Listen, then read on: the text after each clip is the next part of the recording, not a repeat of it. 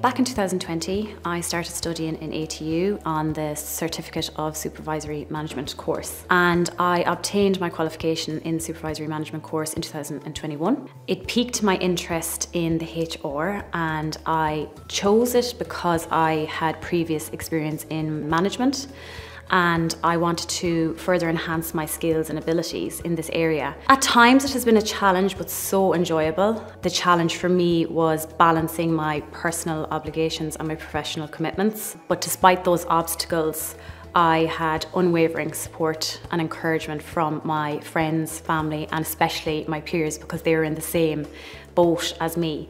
I think throughout the last 4 years, I have definitely become more resilient. This course has taught me to work under pressure, but a good pressure, and to hone in on those time management skills and ensure that you are able to meet deadlines and meet those pressures.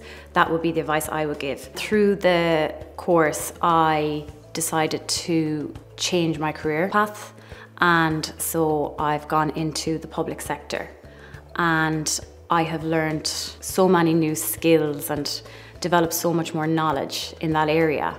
But it also has taught me, if you don't change, you're never going to progress or develop yourself. For anyone who is coming back to third level education, it can be quite scary, and you can be quite apprehensive because you've been working as a working professional for so long.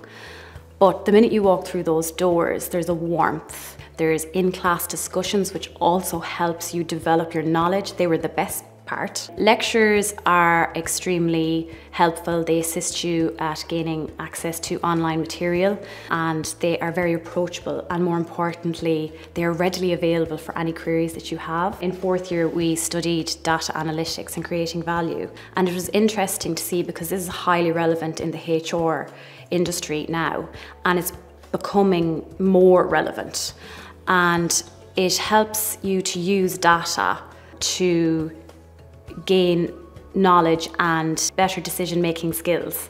Employment law focuses on areas such as employment equality, disciplinary action, health and safety, employment rights.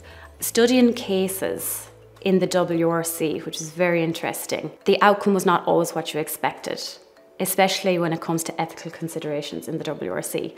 So it was very, very interesting. And I suppose the last one would have been employee engagement and well-being.